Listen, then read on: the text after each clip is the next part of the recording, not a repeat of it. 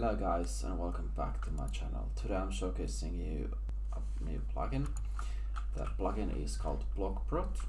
In short, you can make these safe that you can only use with your friends, hoppers, furnace, shulker boxes, chests, etc. That no other players can come steal your stuff from them. And all you need to do is to shift and right click it. It has to be your block or your friend's block. But if it's your friend's block, they need to do this. You have three options on the top left and three on the top right bottom. You have back, which closes the menu. Then you have block info. It's going to tell what protections are in everyone, who is the owner and other players too. It's currently under me because I'm the only one. And then we have copy configuration. You can copy this block's configuration.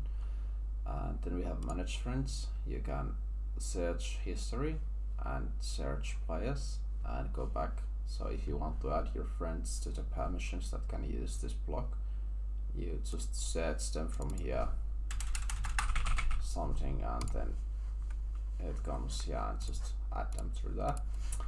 And next we have redstone settings.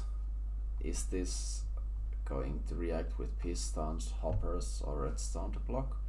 And yeah, if the piston or hopper or redstone is set by you, at least it works with the hoppers.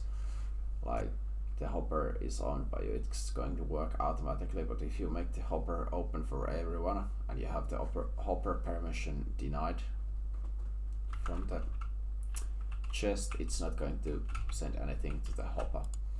And then we have the unlock, which makes the chest open for everyone, and now when we shift and right click, you can unlock it to yourself or go just back, and like so. It's the same menu for every unlockable block. I just took these for to show you guys how it works. I hope you guys enjoyed this plugin.